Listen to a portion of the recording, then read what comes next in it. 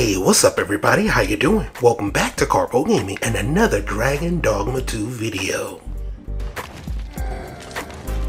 Another one. That's right, we're back at it again, and today I'm going to show you where you can pick up this amazing armor in an unmoored world called the Monarch's Crown. There you go! Once again, thanks for watching everybody. Without further ado, ladies and gentlemen, let's get started. Now, of course, you need to make it to unmoored world in order to pick up this armor.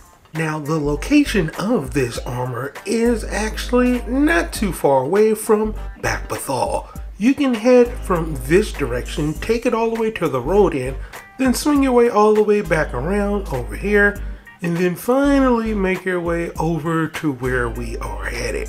Alright, so this is where we are headed, so let's do this. Now, in order to get down here, because you do need to go down, there is a specific way that you can head down into this like little ravine. And you can see there is the boss down there. Yes, we have to take out the boss, and he's no joke. And he's really cool, actually, by the way.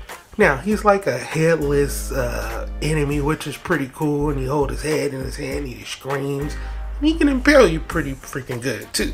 Now, the chest that we are getting is actually behind the boss.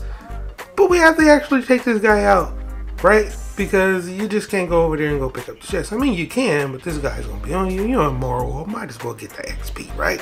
So go ahead, finish taking this guy out, like so. Pick up the loot. He has a Ringo Skullduggery 300 RC, which is pretty cool, and a Fairy Stone.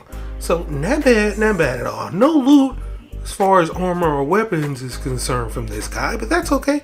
Now, turn around, and right behind him, like I said, like where I have this marker is where the chest is actually located. So turn around, and all the way behind him will be the chest. Open up the chest, and boom, there is the Monarch's Crown. Now, the Monarch's Crown is actually a really cool armor for the fighter. Has some really good defense, magic defense, knockdown resistance, element resistance, and some debilitation resistances as well. And this thing looks nice. So boom, there you have it. That's how you're going to get this right here in Dogma 2 in Unmoored World. But for right now, that's pretty much going for the video.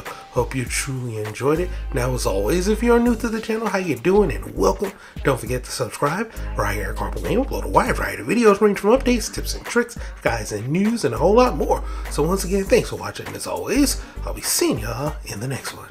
Later.